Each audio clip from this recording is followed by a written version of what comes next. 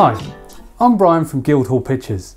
We're all in lockdown right now and looking for things to do, so we've taken our two passions, cinema and cocktails, to come up with a series of videos showing you how you can make the drinks from the films you love using what you've already got at home. So let's go. The French 75 needs 4 ingredients. Again, nice and simple. Firstly, vodka. Then we need good old-fashioned lemon juice. As well as that, we're going to need sugar. We've got caster sugar. And finally, you need champagne. But we can't afford champagne, so we're going prosecco. Firstly, we are going to need to chill our glass. It's a really important part of making a good cocktail, because there's nothing worse than having a great cocktail that ends up being in a warm glass. So just give it a little move around and let the ice sit there while you make it.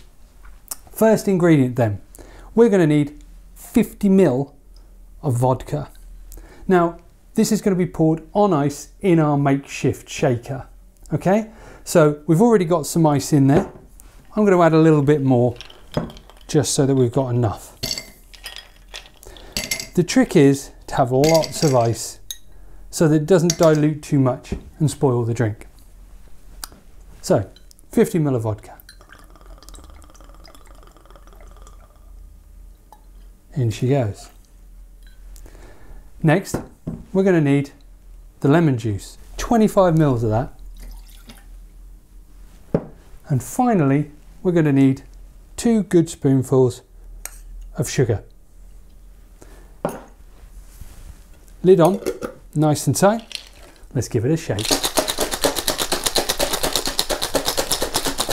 It's really important to shake as hard as you can, a really hard shake to make sure everything mixes, to make sure that the ice breaks up. Don't worry about how your face looks, everybody's looks bad.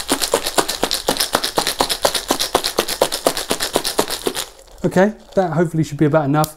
When it's a bit too cold to hold, that's roughly when you're ready. Hear that fizz? Lovely. So we need our glass back. Let's empty out our ice. Just get rid of that little extra bit of water.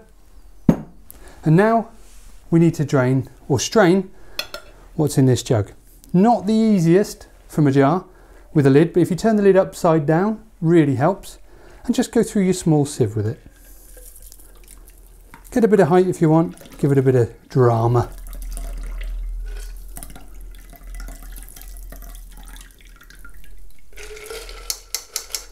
Perfect.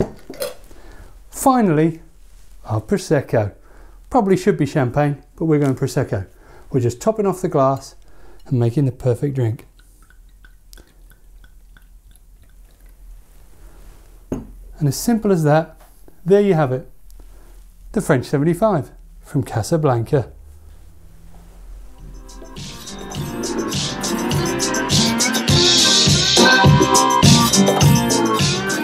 Simple as that. I hope you didn't waste too much vodka trying to do that awkward pour and sieving it from the jar. Obviously lid upside down always helps, but you know, you'll get the hang of it. Trust me, you're going to have to.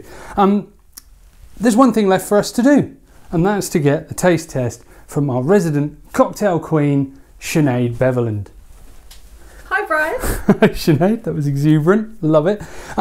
So this week, or today I should say, we have done the French 75. Why have you done that? Casablanca, he's looking at you, kid. Awesome. Okay, so here's the drink, try it out, let us know what you think. I've got one myself. That is good. You like? I give that a strong 4.5 crowns out of 5. Whoa, you heard it. 4.5 crowns out of 5. Now that's massive, and I'm not sure I'm going to be able to live up to that every single time, but I'll give it my best shot. So it's a nice easy drink to make.